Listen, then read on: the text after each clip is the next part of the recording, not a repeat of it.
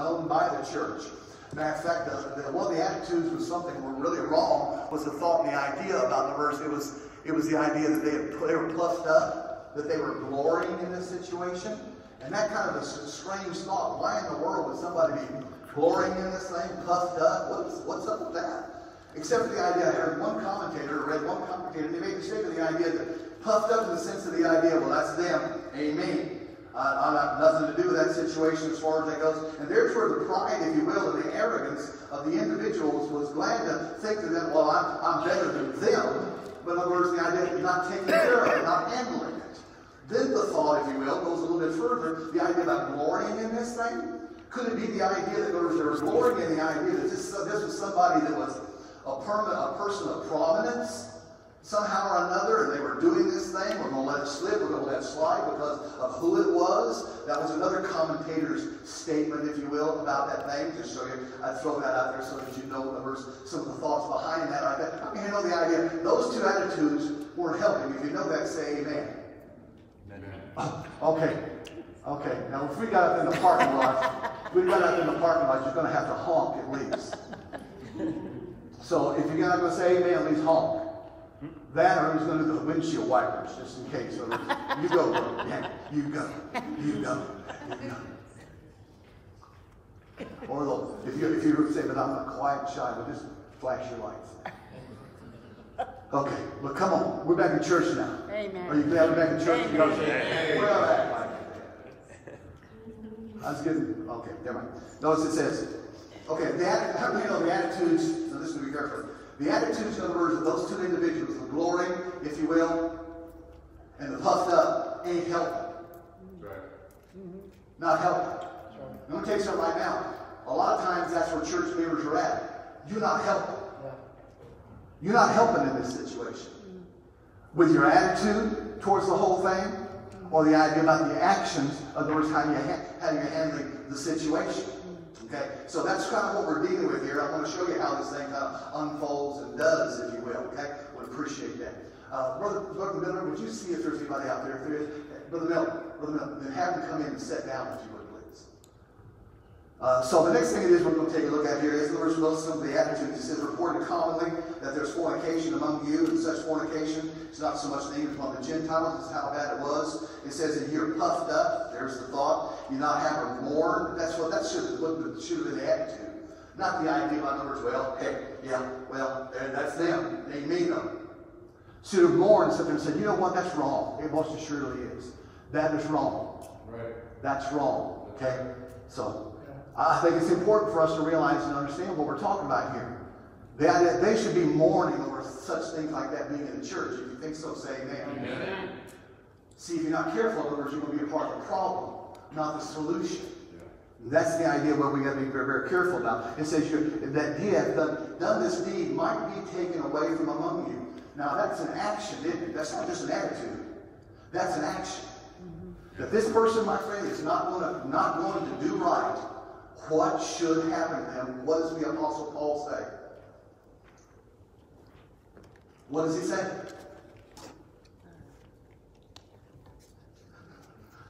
They should be taken away from among you.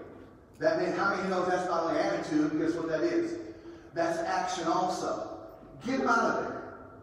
Let clearly people know that this ain't right. And we're not going to stand for it or anything else on that line. See, one of the biggest problems is, oh, by the way, one of the biggest problems is that I find others are working with, dealing with, and dealing with people. It's the idea about the words, you know what, there's too many hypocrites in the church. Is this true or not? Yes. True. Well, that's interesting. Why would they say such a thing? Why would they say such a thing? Could it be the idea, in other words, that we're allowing junk, in other words, garbage like that to go on, not dealt with, not in any way, shape, form, or fashion? Well, of course, I got an answer for them. I really do. I'd soon sit in church with a hypocrite. I would sit in hell with them because that's where they're going, just in case somebody don't know. That's right. Invite people back to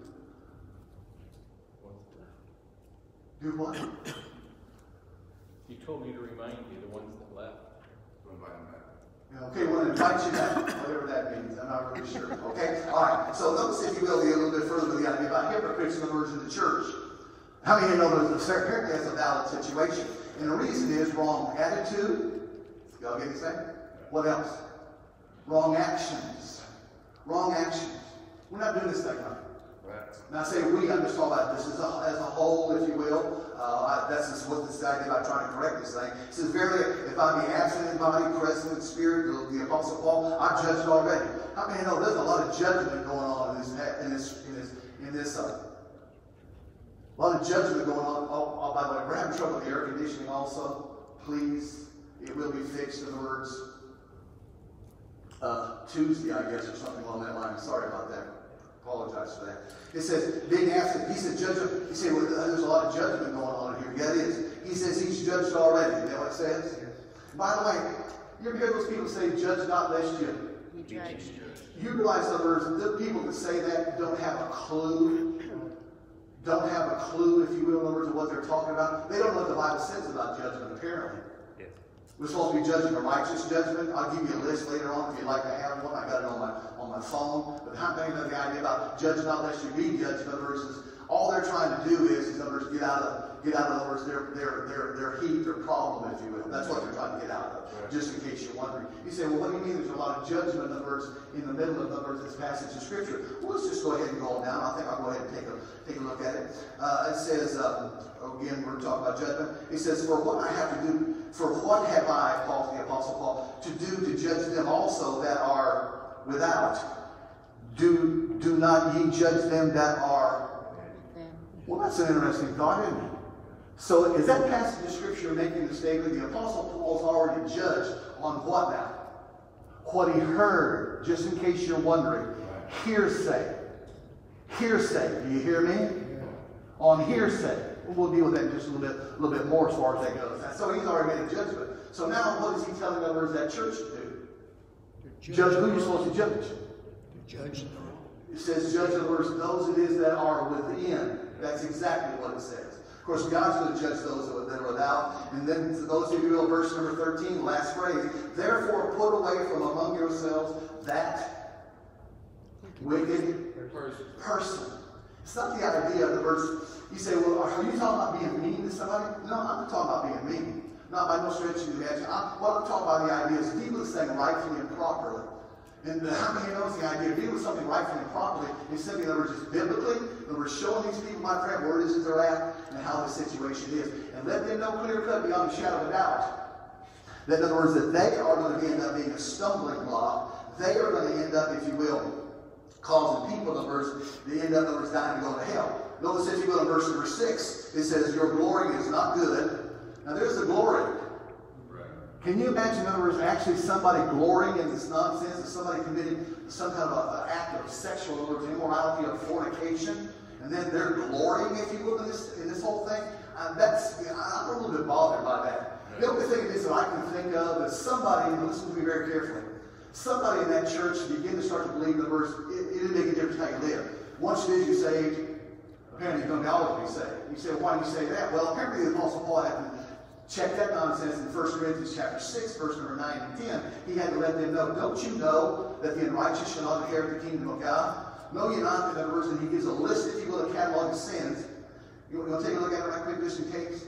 Here's the glory as far as I'm concerned. That you don't think people are not glorying in the idea that, yeah, that's the grace of God. Yeah, they're living like the devil, but they're going to end up in heaven whether they like it or not. Yeah, they couldn't go to hell if they wanted to. Well, don't put such a thing, in other words, that's not the way people think. You're crazy. That's right. You got Charles Stanley, in other words. If you want to, get on YouTube, put Charles Stanley up about eternal security. He'll let you know clearly that you can live like the devil and still go to heaven. Great glory. And by the way, we're going to be doing a thing here, and I want you to be looking forward towards it, the idea of the thing, ye suffer fools gladly, on our website. And I'm going to blow apart, in other words, the nonsense, if you will, a whole bunch of people, in other words, that we're suffering fools gladly, if you will, and we're putting them out there on Facebook and everything else on that line, set there with little memes and what have you that they say, and you're sitting there and you're advertising those individuals, like C.S. Lewis, Charles Haddon Spurgeon, and such and what have you on that line. What are you going to do when they start to find out what else, in other words, these people believe? And this is what we're talking about. So this is the idea. Well, let me show you right quick. I think, in other words, we need to deal with this just a little bit more. chapter 6 and verse number 9. Apparently they had a problem with this. Know ye not that the unrighteous shall not inherit the kingdom of God? Well, why does he say, know ye not? Could it be the idea that the verse know ye not means the idea, don't you get it? Don't you understand?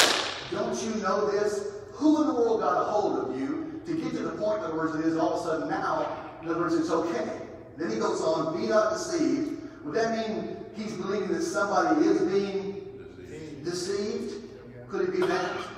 How about the idea that it says neither fornicators, that's the number one thing we're dealing with and talking about, nor idolaters, nor adulterers, nor the effeminate. And by the way, that word effeminate is taken out, if you will, in some modern translations, just so it is it might help somebody else along the line. Well, by the way, that's another thing.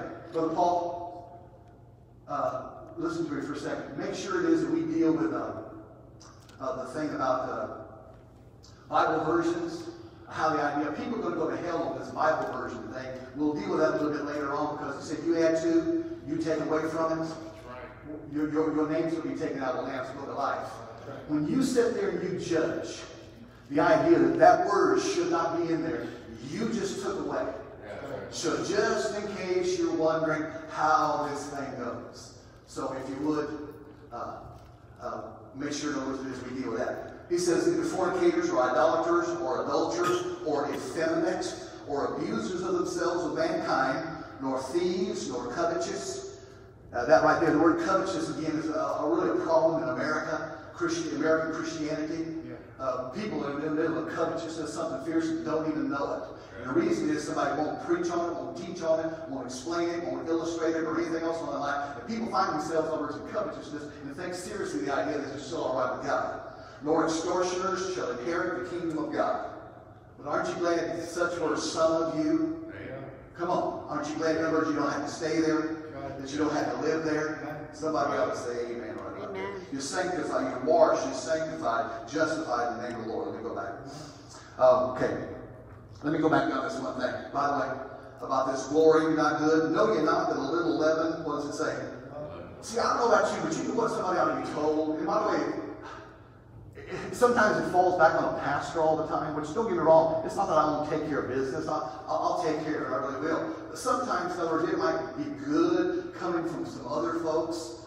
Might be good, if you will, coming from somebody, in other words, just the idea about it in the context of this is the idea that we're all one mind, one accord. Oh, that reminds me right quick. Just to show you the idea, this hearsay thing, can I deal with that right quick? Yeah. Go to chapter 1, if you will, of 1 Corinthians. I'll show you a whole lot of hearsay.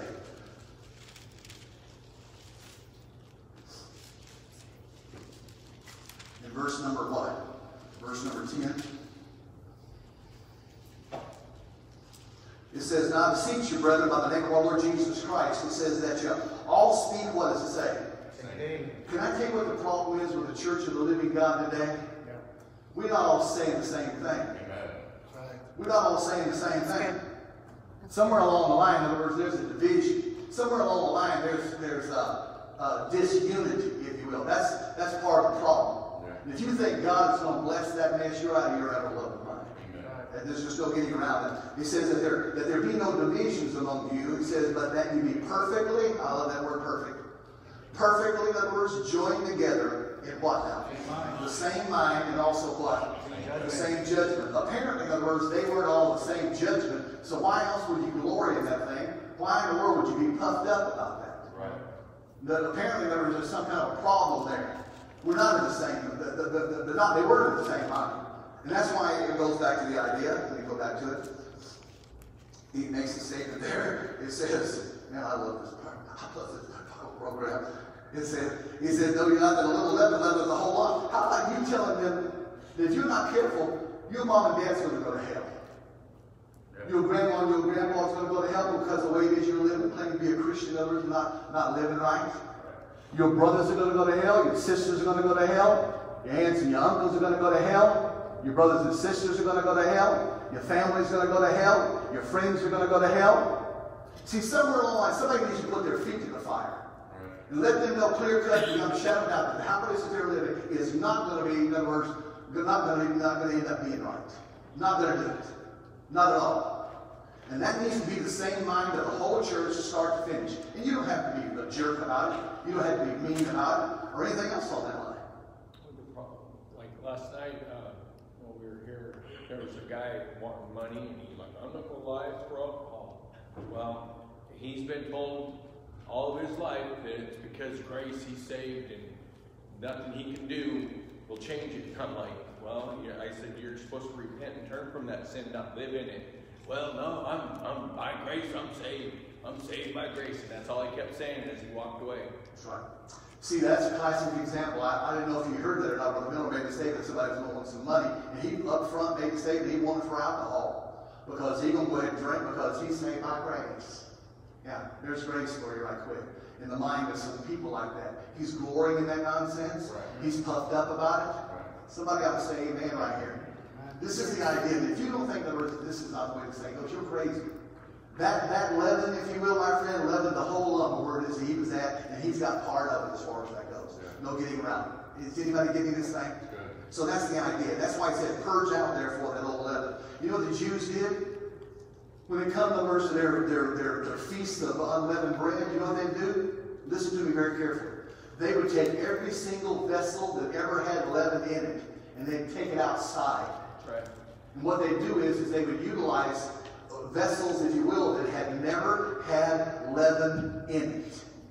And utilize that during, in other words, that 7-day period. You want to know why? Because they wanted to obey the Lord like they're supposed to. And my friend, those it is that did that, I mean, you know that's the way to do it. You know the saying that. Or the idea, oh, let's just kind of barge it up a little bit. I don't know if there's going to be leaven in there or not. Come on. Right. You all get this thing? This is what it is he's dealing with numbers in this context. And then that's why he talks about the feast of unleavened and what have you. And he talked about the idea. He said, I wrote unto you in an epistle not to keep company with fornicators. He said, I told you so. Mr. Grace, we're talking about here, the one who preached more on grace than anybody in the Bible, start to finish. Maybe, if you will, yea, all combined together. This is the Apostle Paul, wrote 14 books of the New Testament. We're talking about he's the true preacher of grace. He did tell them over and over again. He did tell them over. Grace does say, I told you so. Yeah. Now, if you need more verses on that, be glad to get it to you also. Because somebody put a little mindless little meme or message, the idea that grace, in other words, doesn't say, I told you so. Yeah, it does. Grace does tell you, I told you so. Yeah. The Lord Jesus Christ is full of grace and mercy. Did he say, I told you so? He most assuredly did. He said, I told you so. Yes. I want to apologize, in other words, for the air conditioning. We're working with that, trying to get that thing going. Just to let folks know, we may be a little uncomfortable today and tonight, so if you will, sorry about that. Sorry about that. It's going right now. Okay, well, it's going to be probably going off and on. So anyway, so just thought I'd let you know. Okay, where was I at for? I really interrupted myself. Grace does tell you, I told you so, just in case you're wondering. Let me go a little bit further here. Remember, what we're looking for now, listen to me very carefully, I don't know if we're dealing with the idea, we're talking about attitude. I mean, attitude, the verse says a lot. Yeah. And the idea that we're namby-pambying around with this whole thing, soft-soaping it, and what have you like that, how many knows that'll help? Right. Yeah. Sometimes it takes an out-and-out double-grade A rebuke. That's why preaching is supposed to be, he said, preach the word, be instant in season, reprove, rebuke, exhort, with all long-suffering and doctrine, which is dull, if you're not careful, doctrine. For a time's going to come, they're going to endure sound doctrine. Right. They're going to heap themselves teachers having itching ears. Yes. By the way, itching ears, I got some statistics that Brother Paul helped me with as far as that goes about who is watching, who ain't watching. Of course, if you're not watching, I'm not talking to you. And then those it is, in other words, that watch others. So that's the idea. That's the idea about watching others. Are they reproving, rebuking, exhorting with all long suffering and doctrine? Or in other words, are they just one of those teachers that graduated from itchy you? Are they, in other words, sitting there tickling, in other words, your ears? You need to ask yourself the question. I don't know about you, but in other words, I've been watching other people myself. I've been watching myself. I'm kidding. I'm watching other people also. I'm going to be honest with you. I don't see a lot of reproof, rebuke, exhorting. Well, exhorting, most people say, well, exhorting is encouraging, isn't it? Yeah, that's one side of it. It's the idea about others encouraging, if you will, the idea about others living right. Yeah. Doing right. With all long suffering and doctrine. Not hearing much doctrine on the words teaching and preaching either. Yeah. So what is it? It's teachers having itching ears, telling people after their own lusts, they're going to heap to themselves, teachers having itching ears. Right. Now, oh, I just love to hear so-and-so, what happened on that line. You live in ungodly as a snake, they just love hearing him. I mean, no, if you love hearing somebody, you live in ungodly as a snake. There's something wrong with who you're hearing, just in case you're wondering. That's right. It's nothing but what is that called? Cheerleading is all it is. It's all nothing but cheerleading. How many of you know that's not, we don't need cheerleading. We need a little bit. Make sure you're up to the gun. A little bit, make sure you have clothes on. That's what the windshield wipers are going to be if we're going to be in there. In the parking lot. I kind of look forward to that to some degree. To some degree. I was going to see what you guys would do when I hit a good point like that over here. You say, well, I'm just not that outgoing. Well, flash your lights.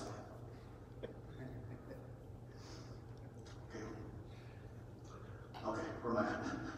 Oh, then how about the other sins? Just in case you thought, well, this is all about fornication. No, it's not. Take a look, if you will, at the list he said that he had, that goes right along with fornication, verse 11. Covetous, remember I talked to you about that? Idolater or railer. It says railer or a drunkard or an extortioner with such a one. None indeed. That's right. Come on. Anybody get this right? And then when we talk about that, for what am I to judge them that are without? Do you not judge them that are with? You do realize there's people don't like that. Right. This judgmental thing like that. That's right. I don't know about you, but I think seriously, well, what was the other thing I was going to do? Oh, this hearsay thing. Can I go back to a hearsay thing right quick? Go to, you say, well, this hearsay thing, is it really that big of a deal? Yeah, it is. Let me see if I can show you how big of a deal it is. In 1 Corinthians, if you will, on hearsay, or on the same book, if you will, chapter number 11, I want you to take a look at verse number 18. Notice what it says. First of all, the Apostle Paul said, when you come together in the church, I hear that there be, what does it say? That there what?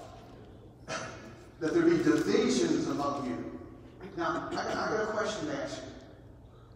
Once again, he's going back to the idea about hearsay. Is that true or not? Yes. You know, it surely is. Help me out a little bit here. It may not go faster, but you'll help me go faster. Maybe. So then I got to go back to the idea. So this is hearsay, right? Yeah. It is hearsay, right? Yeah. Well, that's the idea. See, I got people make a mistake with the idea that, you know, I just don't know if I want to be one of those kinds that is, or that tells off on somebody. Well, so you're helping hide it? Are you aiding and abetting known spiritual criminals? You don't like that in the normal realm, do you? No. Do you? No. Aren't you glad somebody stands up, in other words, and tells off on somebody so that something can be done and taken care of? Or are we so stinking worldly that we can't come up with the idea, well, I don't want to be a rat. I don't want to be a rat. You know where you hear that nonsense at? In the world, in the streets and what have you along that line. Right. Come on. That's right. You say, well, what if it's not true? Okay, I guess we can find out, can't we? Right. If it ain't true, I can apologize, you can apologize, everybody can apologize. Well, then we can find somebody that's lying about somebody. Then we go after them. Right. You get after those that is that are lascivious or liars. Right. If they're not telling the truth, you get that nonsense straightened out then. Because a lot are going to hell as fast as anything else will.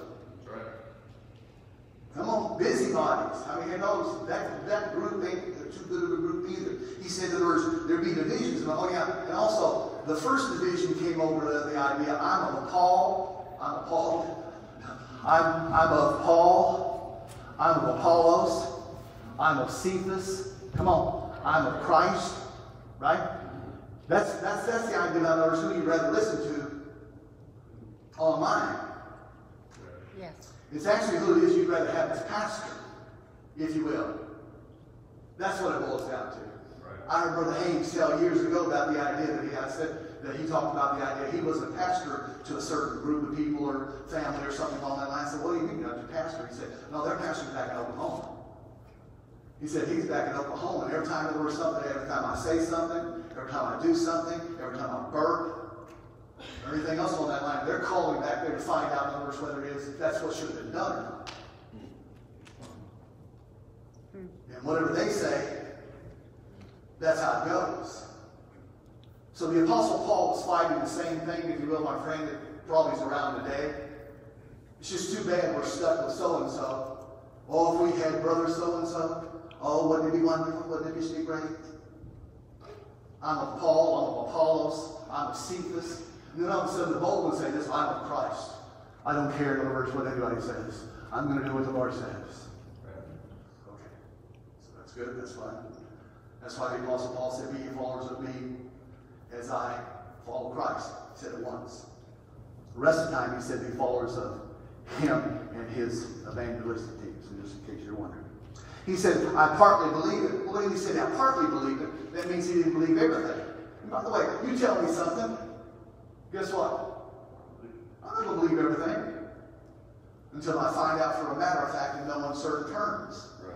You know, don't you think that's well worth the idea of, by the way, I'm going to tell you something right now. If you don't say something and your kids find out about that nonsense, you do realize the idea. They're going to wait till the day comes, the idea when they can get out of here. They're going to get out of here so fast. They make your head spin. Right. There's just no getting around it. I mean, just no getting around that nonsense. That's what they're looking for. They don't want to be part of some kind of hypocritical situation as far as they go. That's why this thing needs to be cleansed on a regular basis. Good. He said, in verse number 19, he says, for there must also be heresies. The word heresy means false doctrine, false teaching.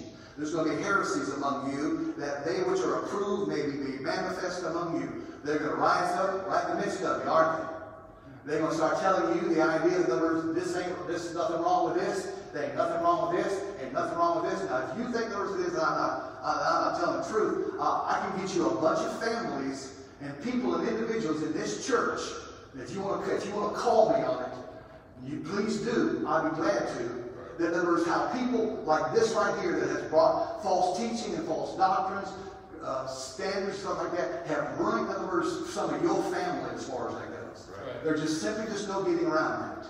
And those that have had people, that in other words, that have ruined your families, in other words, preaching heresy or false doctrine, can you just give me a thundering, in other words, amen here in a sense? Hang on. Let's all do it together because we want to be of one mind, one accord, and all that. Like that. If you've had somebody, in other words, in other words, your family, you or whatever like that, in other words, to get away from what it is we believe here, say amen. Amen. Whoa. How about you watching right now? Could you say the same thing? And by the way, I want to tell you something right now. Please challenge me on this. And I'll line up person after person, family after family, individual after individual that has been, if you will, ruined, if you will, by people, my friend, that don't believe what we believe any longer here. Right. Okay. There must also be heresies among you. Well, it shouldn't be very long. As soon as we find out, my friend, some steak raises their head up saying something, how many knows what should we do with that thing? Cut it off. Huh? What should we do with it? Does that look weird? Huh? Cut its head off. That's right. Do what? Cut its head off. That's right. You know what? You don't have to worry about it no more. That's right. This idea about popping it, how many know you just gonna make them mad? Yes. Less than to cut the head off, you ain't have to worry about it. Just get away from the head, just in case.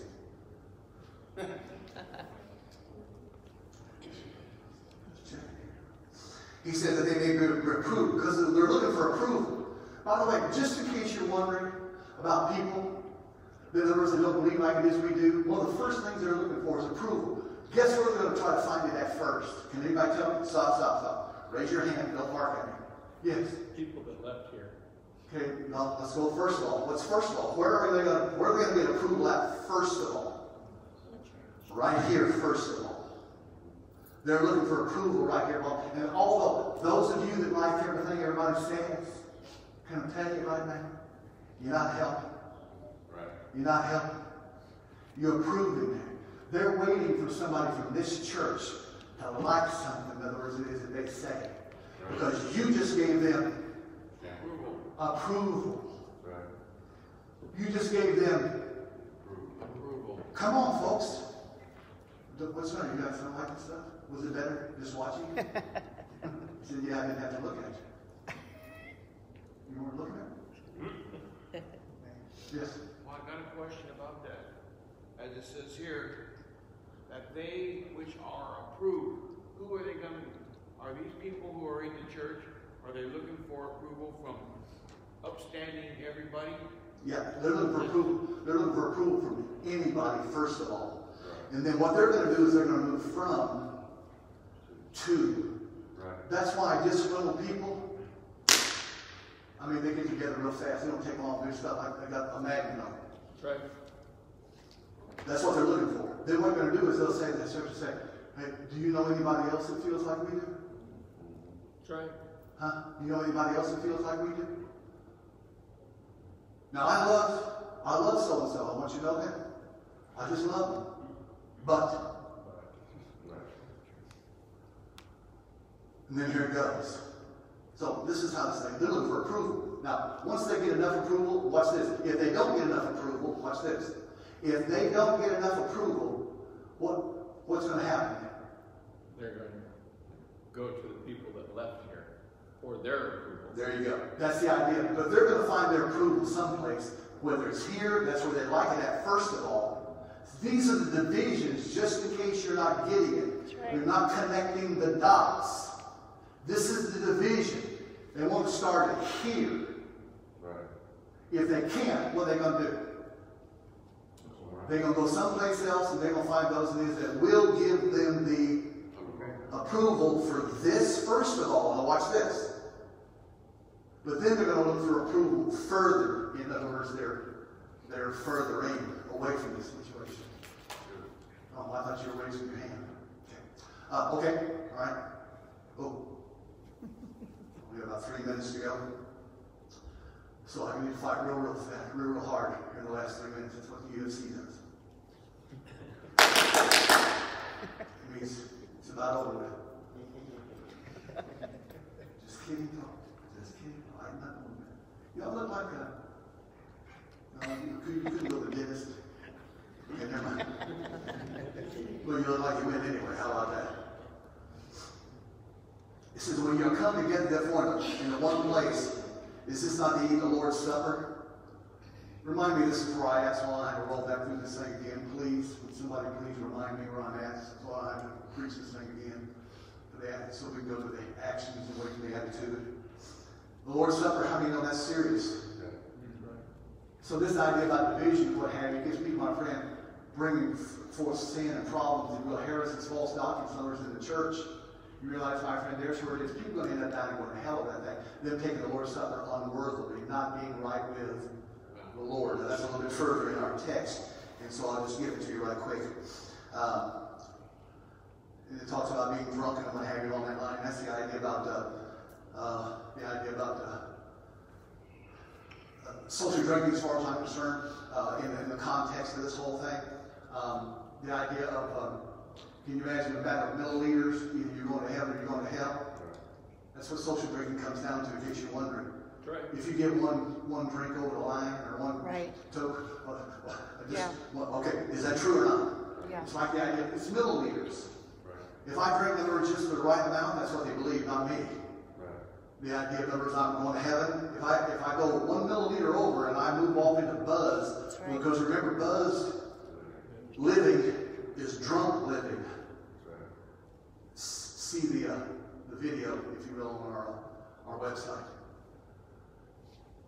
That's what we're dealing with here, because the scriptures talk about that alcohol is deceptive. Yes. It says wine is a mocker. That's right. Strong drink is rage. That's right. And whosoever, in other words, is deceived thereby is not wise. That's right. I mean, there's a deception that'll take you from one heavenly milliliter to a hell milliliter, which is the most ridiculous thought that could ever be imagined. That's right. Amen. Now, I'm going to let y'all go. Pray for the services that you live. We appreciate that. Yes. How many glad to be back in the church? You know, Amen. And good to have you folks. I appreciate that. I made a statement earlier. The idea about I really didn't care for you guys back in the day and what have you. But since you guys been gone, I'm finding out I just love you guys. Something's fierce. So glad you're here today. Okay, you guys say amen. Amen. You're dismissed.